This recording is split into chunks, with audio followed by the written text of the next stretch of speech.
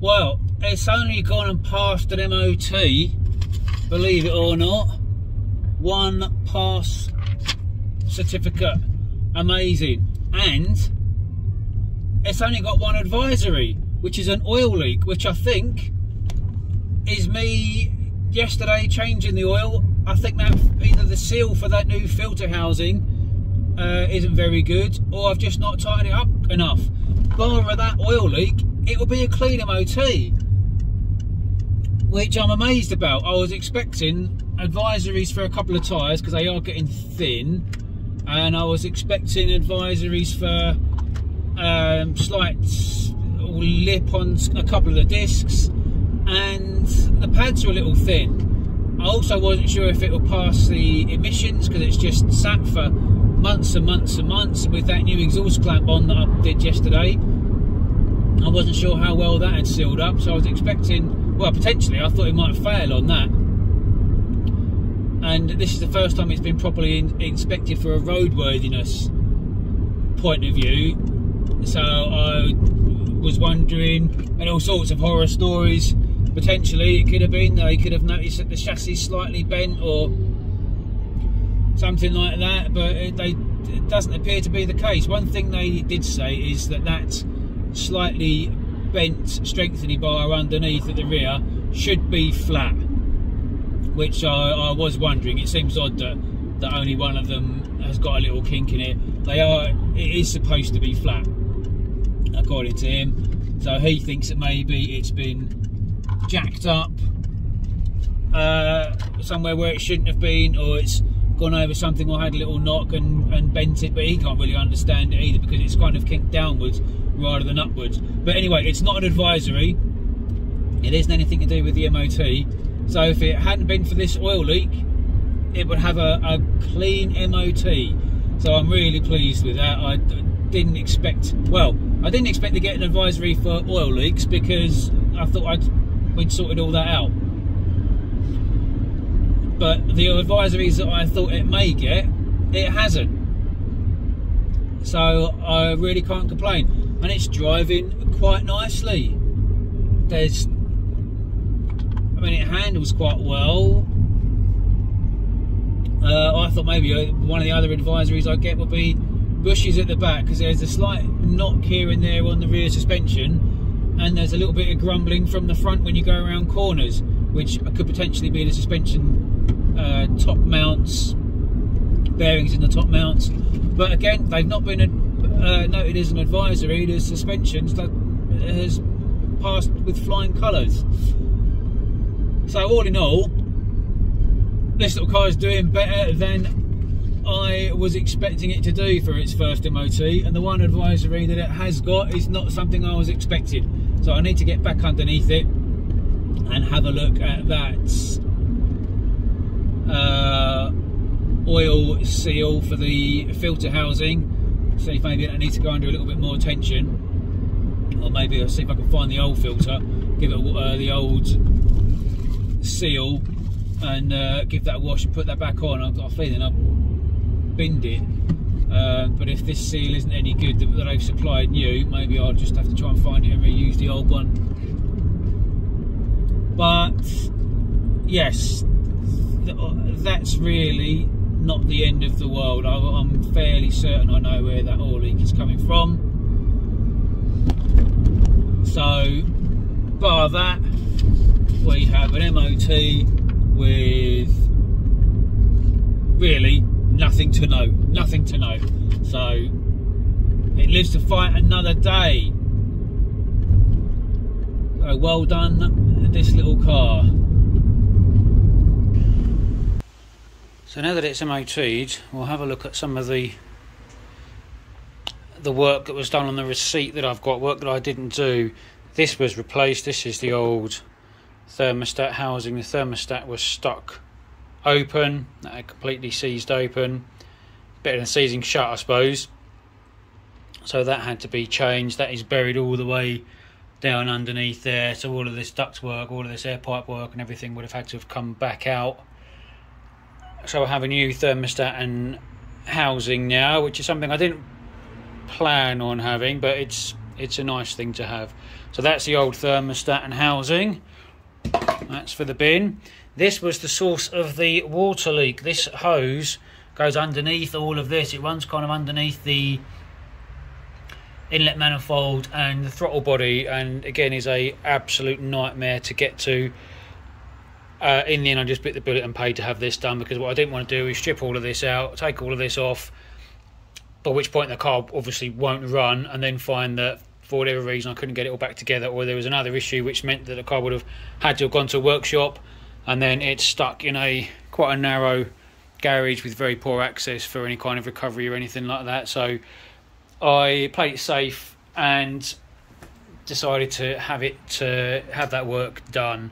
I was most of the way towards all of this before, when I had all this air filter and everything off to give it a clean, but I didn't fancy it. I didn't want to risk it. The other bit of work that was done was this replaced, which was the timing chain tensioner.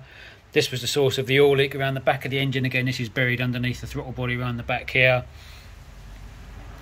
So these seals here leak, and I wanted this changed anyway because I've got no history with the car. By the looks of it, that kind of gold colour indicates to me that it's got a fair few miles in it. But more importantly, you can do that quite easily with between your thumb and a finger. You can push that tensioner all the way in. So that basically means it was applying virtually no attention to the timing chain. One of the reasons these cars have a reputation for being unreliable is the timing. The timing goes out. Timing goes out for several reasons. One of them being people don't want to change this tensioner because it's such a hard job to get to. So the tensioner runs out of tension, like this one has, doesn't apply enough attention to the chain, and the chain skips teeth on the pulleys, which are buried inside there, and then the car goes out of time, won't start, runs rough, etc, etc. Or even worse, with the chain not having enough tension applied against it, it starts to rattle. It can damage the plastic chain guide, which again is under the rocker cover here. Bits of that fly off, get smashed up everywhere and fall into the valves, and I mean, well, recipe for disaster. So this timing chain tensioner has served two purposes. A, it has stopped the oil leak. B, it's putting the correct tension on the chain now. So that's something else I don't have to worry about. The only thing that this has meant, which I did really want to do, was I haven't had a complete flush of the cooling system. The coolant that is in the radiator, well, water I suppose, because most of it had come out anyway with the leaks and constantly having to top up. So it has got nice pink coolant in there now, which was done at the mechanics, because obviously most of the cooling system from the expansion tank down to the thermostat has been taken apart to change the hose and thermostat. According to him, there was no sludge inside it. It was all in pretty good condition. So that in his opinion, the system probably doesn't need flushing. So I'm going to live with that for the time being. If I keep this car for any length of time, maybe next year I will do a coolant flush. So that was it. That was the results of the work that is on that receipt, which again was more expensive than I wanted. Just kicked over a tin of brake cleaner. But what it means now is that I've got a car finally with nice fresh pink coolant in the expansion tank. Engine needs another little wash now because it's got a bit dusty and dirty. But aside from this mystery oil leak underneath after the MOT, which I really don't know, this is okay. So what I might do actually is go and tax it, insure it, go and get some fresh petrol in it, and then when I come back, have a look and see if there's any oil appeal underneath. Right, so I've just got back from the petrol station, going to fill it up, so it's a round trip of about 5 miles, I suppose.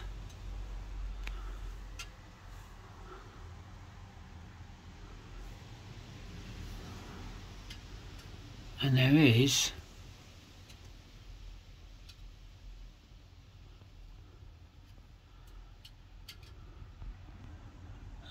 a bit of an oil leak. There we go, look, there's something dripping there.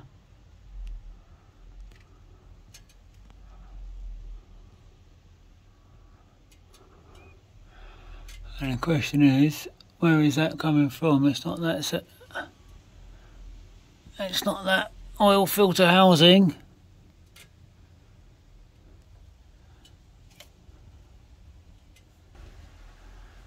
Because that there is fresh, and that's clean oil as well, and I have just done an oil change. So it's coming from up there, although what's up there, I don't know. The rocker cover's weeping again, maybe.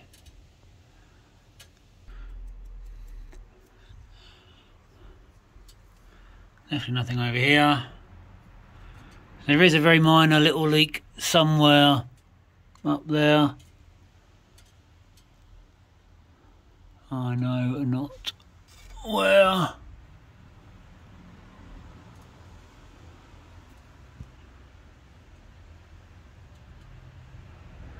Maybe it is that that would just come round to the bottom and drip in the bottom, which it isn't. So, okay, don't know. Don't know. It's certainly not bad.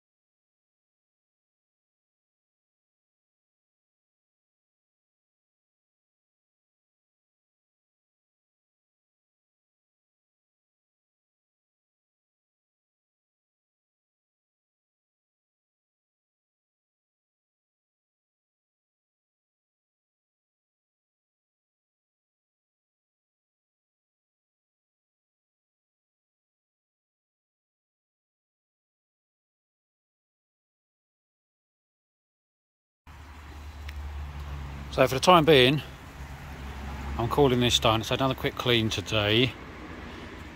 The wheel nut caps are on. Hasn't been polished or waxed because it's going to be getting dark very soon. It's getting a bit chilly. And also, clothes are filthy because I was walking a massive Rottweiler in a field earlier and getting in and out of the car, and I've already got that dirty.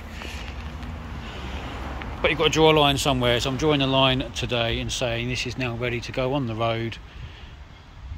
Taxed, insured, MOT'd, and I'll see if it gets me home. If it does and it proves to be reliable, maybe in the spring I'll do another video and I will properly finish off the detailing. But for the time being, I've got to draw a line somewhere. These videos are never ending and I'm getting tired of doing them.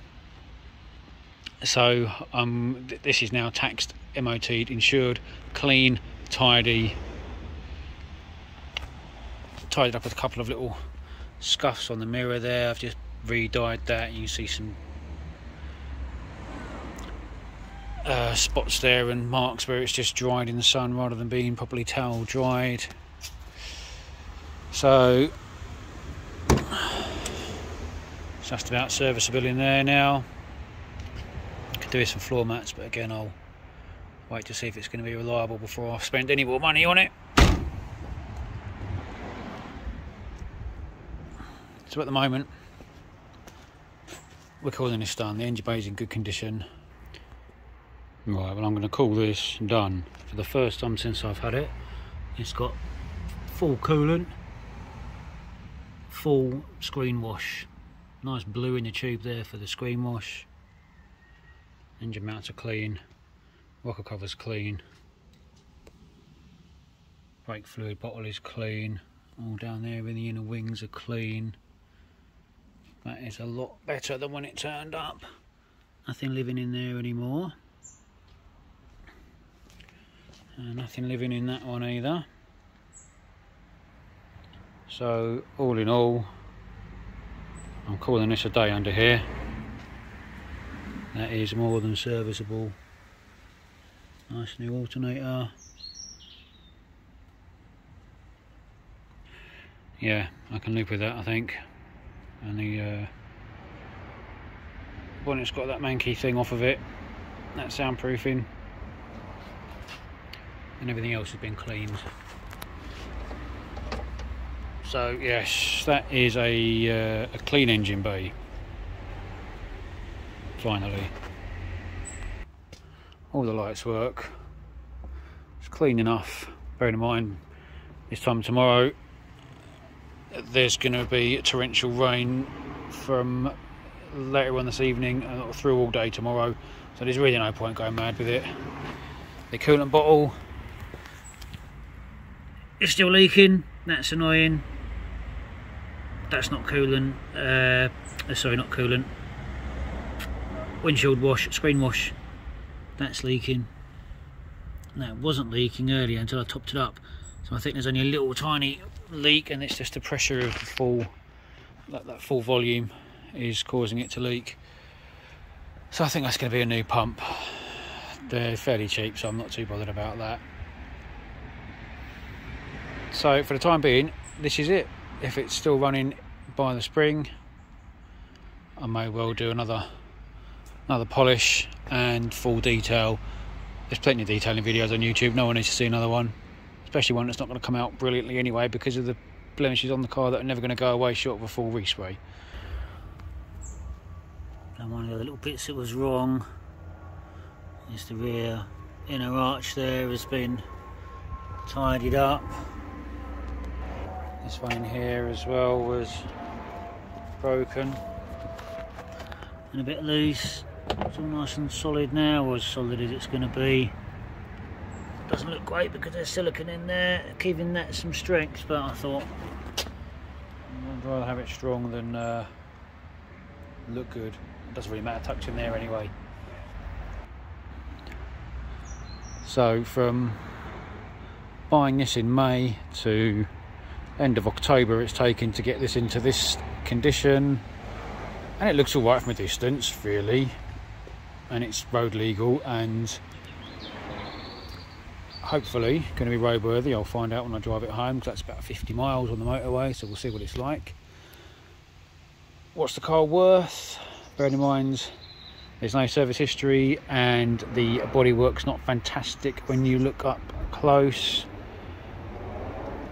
Age and mileage, 2 grand, I reckon. What have I spent on it? 3 grand. So the moral of the story is, would I buy a Category U car from Copart again? Absolutely not. Wouldn't touch him with a barge pole. I have to say, I can't really say anything against Copart. Their terms and conditions make it very clear that you buy as a trade and not as a member of the public, so normal consumer rights etc. don't apply to you. Their terms and conditions are about 100 pages long, and they boil down to fuck you, it's your problem. So I didn't go in with my shut. I said right from the off that this was a massive gamble. Do I regret it? No, not really. If this proves to be tidy, then reliable, then it's an all right little banger. So, and I've kind of mostly enjoyed it. It's been a bit frustrating here and there, but I've mostly enjoyed it. I definitely wouldn't buy a car sight unseen off the internet again. Was it worth 700 quid when I bought it? Yeah, probably. But was it really worth what I've spent on it? No. That's a resounding no. But with a bit of luck, I've got a hopefully reliable air conditioned convertible for next summer that I've put back on the road by a little bit of work down at my local mechanics, pretty much single-handedly. So I can live with that. I think I can live with that. Bearing in mind I'm not a mechanic at all, not by any stretch of the imagination. I can live with the fact that this really doesn't look that bad. Doesn't smell too bad inside anymore. So I'll live with it. I'll live with it. But it's certainly a grand over what it's worth. I've spent on it what it's worth and half as much again. So from any kind of economic point of view, that's mental. And that's not considering any time that I've put into it. How many hours has this cost me in terms of time? Honestly, I don't know. 100, probably, easily. So minimum wage, whatever minimum wage is these days, don't really know. So minimum, if you add minimum wage onto it, let alone the rate that a skilled body shop and mechanic would have charged. I mean, well, it doesn't bear thinking about this. If I'd paid, well, if I paid mechanics and body shop experts to do it, it would be in much better condition. But you'd be looking at £5 instead of 3, and it would still only be worth 2. Because there's a complete lack of service history. It is basically still a salvage car. It is something that was going to get scrapped, and it will always be that. It's clearly had an extremely hard life, and that limits what it's worth. But other than that, if you don't think about that and just try and enjoy it as a hopefully reliable cabriolet, then I'm just going to leave it at that, and we'll see in the spring if it's still running. Maybe I'll tidy up the other little odds and ends, but for now, this car's done.